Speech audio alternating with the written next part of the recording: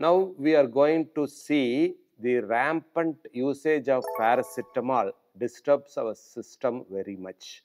Paracetamol is a common over-the-counter drug which is purchased for headache, body ache, dysmenorrhea, fever, etc.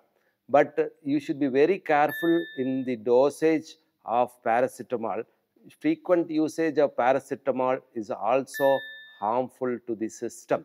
Paracetamol usually is recommended at the dosage of 10 to 15 milligram per kilogram body weight for children and 500 to 1000 milligram maximum per dose every 6th hourly at the most for an adult.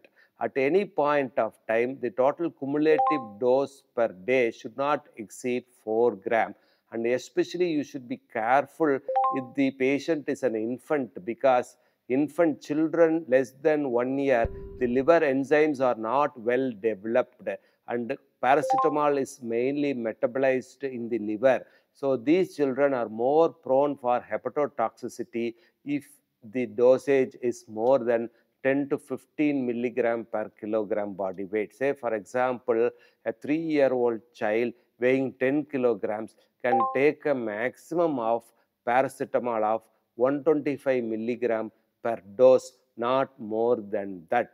So be aware of this before taking paracetamol. Thank you.